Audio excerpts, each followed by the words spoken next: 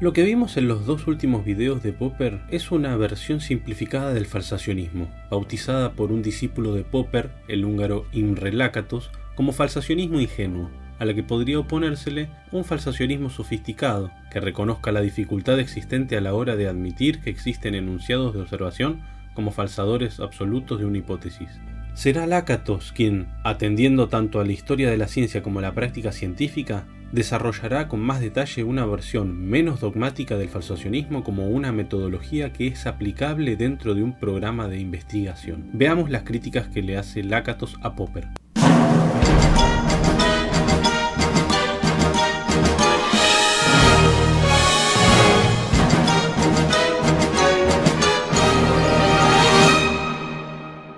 Muy bien, la primera crítica que le hace a Popper es que en los enfoques más clásicos la contrastación de teorías se llevaba a cabo del mismo modo que la contrastación de hipótesis, de manera aislada.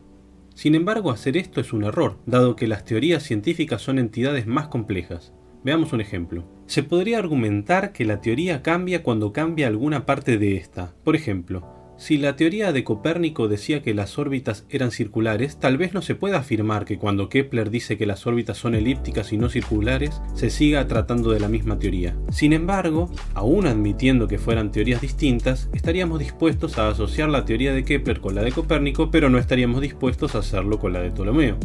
La diferencia entre la teoría cosmológica de Kepler y la de Copérnico parece ser menos importante que la que existe entre la de Copérnico y la de Ptolomeo. Podríamos hablar de una evolución de la cosmología heliocéntrica desde la teoría de Copérnico a la de Kepler, pero no diríamos lo mismo de Ptolomeo a Copérnico. ¿Por qué? Porque tanto los geocentristas como los heliocentristas están dispuestos a modificar todo, salvo su hipótesis principal. Esta especie de árbol genealógico de teorías, o sucesión de teorías emparentadas que comparten un núcleo firme común, la hipótesis principal, es lo que Lakatos denomina programa de investigación científica. Este programa consiste en la teoría primitiva y sus sucesivas modificaciones. Cualquier modificación en el programa genera la siguiente teoría de la secuencia. Este proceso continúa indefinidamente mientras los científicos sigan confiando en el programa. Este proceso es similar a cuando van actualizando las aplicaciones en la Play Store. Enumeremos a continuación los elementos constitutivos de un programa de investigación. Estos están constituidos por tres capas concéntricas de entidades dialécticas. Primero, hay un núcleo duro, al cual se declara irrefutable por decisión de la comunidad científica, que alberga las hipótesis fundamentales. Luego está el cinturón protector, compuesto por el resto de las hipótesis de la teoría que son perfectamente falsables y que se van agregando al cinturón protector del programa en la medida que el núcleo firme es atacado, siendo intentado falsar. Estos procedimientos siguen un principio metodológico que vamos a ver con el nombre de heurística negativa, que estipula que, frente a ciertos datos adversos a la teoría vigente del programa, debe dirigirse la falsación hacia una de las hipótesis del cinturón protector, formulando una hipótesis ad hoc para defender al núcleo.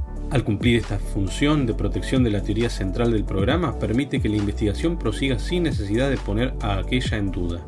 ¿Pero qué son las heurísticas? Las heurísticas son las reglas metodológicas que nos dicen qué senderos de investigación hemos de evitar, heurística negativa, y otras qué senderos hemos de seguir, la heurística positiva, formada por reglas e instrucciones metodológicas que indican acerca de cómo se debe extender el programa en la medida en que no haya contraejemplos. La heurística positiva indica que el científico debe profundizar más en la dirección en la que ha obtenido los datos y de ese modo tratar de avanzar con arreglos experimentales más novedosos, expandiendo el conocimiento a nuevas áreas o nuevas aplicaciones y corroborando de distintas formas el conocimiento previamente obtenido. Además, pareciera que de algún modo la heurística positiva permite anticipar los futuros rechazos empíricos a un programa de investigación. Segunda crítica. Mientras que para Karl Popper la contrastación de una teoría es una batalla entre la consecuencia observacional y los resultados de un experimento u observación, para Lakatos detrás de toda contrastación hay en realidad una lucha oculta entre dos programas de investigación rivales y lo que permite un experimento es la comparación de ambos. En lo que se conoce como contrastaciones cruciales, las hipótesis alternativas rivales se oponen entre sí realizando predicciones contradictorias sobre el mismo fenómeno. de forma tal que una de las hipótesis H, en conjunción con las hipótesis auxiliares y las condiciones iniciales, predice que ocurrirá P, mientras que la hipótesis rival H2 predice, con ayuda de sus propias hipótesis auxiliares, que en las mismas condiciones iniciales se dará no P. Así, los datos de contrastación refutarán a una, mientras que se corroborará la otra. Esta rivalidad de programas es como una batalla entre dos barcos. Una parte de la tripulación estará arreglando los cañonazos, otros intentando encontrar el punto débil donde apuntar los misiles, o sea, las anomalías que se lanzan entre ellos para hundir al otro programa. ¡Hundiste mi acorazado! En el medio está la isla datos de contrastación. La heurística positiva entonces serían las defensas que se mejoran antes de entrar en combate. También podemos pensar esta batalla como el juego multijugador de Tetris, donde las líneas que uno disipa le caen como obstáculos al contrincante. Tercera crítica. ¿Cuándo abandonar una teoría?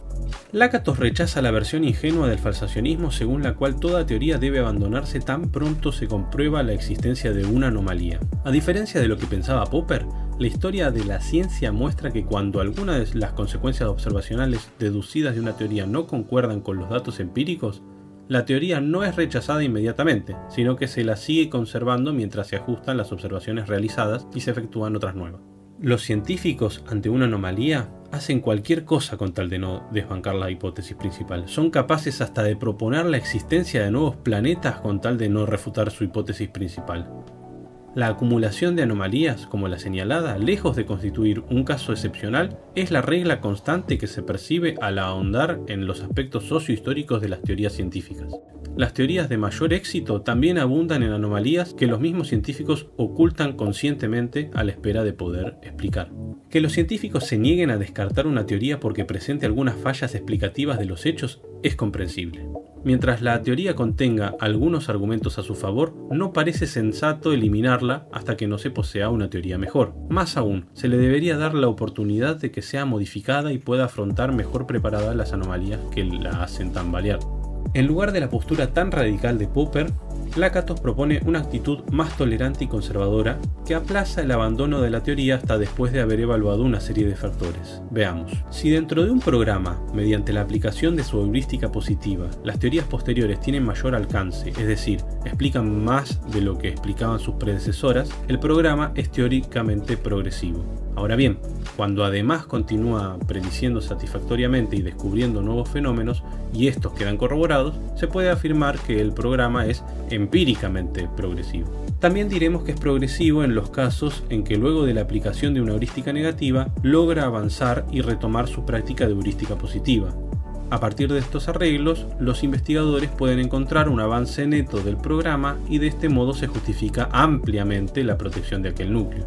Un programa es degenerativo si su crecimiento teórico se queda atrás de su crecimiento empírico, esto es, si no plantea la predicción de nuevos fenómenos comprobables y da solo explicaciones después de que sucedieran hechos inesperados o anticipados y descubiertos por un programa rival. También diremos que será degenerativo si el programa debe poner en marcha repetidamente una heurística negativa que no da como resultado ningún avance, o sea, que las hipótesis ad hoc que protegen al núcleo de la refutación no son corroboradas en el curso de las investigaciones que lleva a cabo la comunidad científica durante un lapso histórico dado.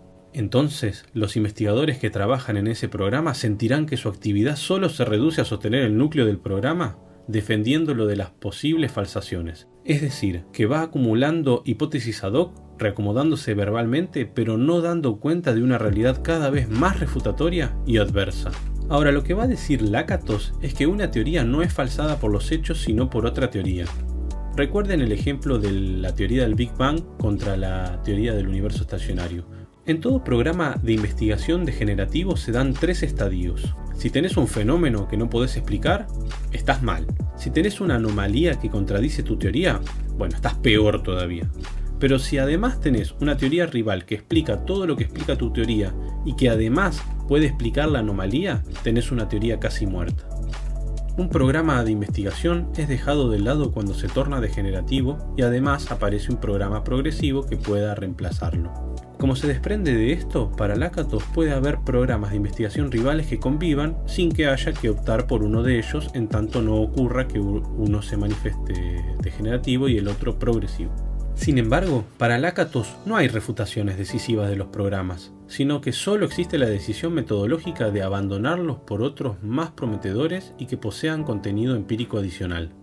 Muchas veces el programa derrotado puede permanecer congelado a la espera de que se produzcan cambios fácticos que tornen nuevamente atractiva su propuesta y que vuelva a despertar. Por ejemplo, la teoría de la generación espontánea, que estuvo muerta o congelada 100 años y después revivió, o la revivieron. La refutación de una teoría no es entonces concluyente y puede ser revisada en función de nuevos datos. Por tanto, la idea popperiana de que el conocimiento científico progresa por la negativa mediante la refutación definitiva de teorías científicas no es totalmente convincente.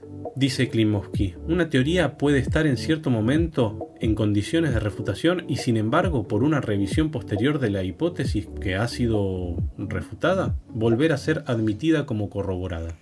Esto permitiría, en principio, que una teoría dada por desaparecida de la ciencia, en cierto momento histórico, reaparezca posteriormente porque se han revisado sus consecuencias observacionales o las observaciones pertinentes que fundamentaban su refutación.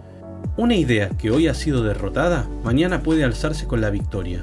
Para Lakatos, un programa puede ser calificado como degenerativo solo por la circunstancia histórica de estar atravesando temporalmente un periodo de mala racha, de mala suerte. El mayor problema para evaluar que el programa es degenerativo es que no hay un límite preciso para decidir que ha transcurrido un tiempo prudencial y que no ha habido avances. Es como cuando vamos al cine y en medio de la película tenemos la sensación de que es tan mala que quizás fuera mejor levantarnos e irnos, pero no estamos seguros de que la película no mejore en los próximos minutos, de modo que podemos quedarnos un poco más para ver si mejora.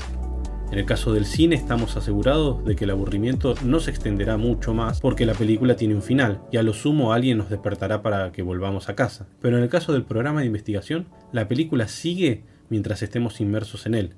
El programa de investigación científica va a seguir vivo en tanto y en cuanto tenga científicos adeptos que lo quieran seguir continuando. Bueno, esto fue todo por hoy. Espero que les haya gustado y nos encontramos en el siguiente video. Les mando un saludo.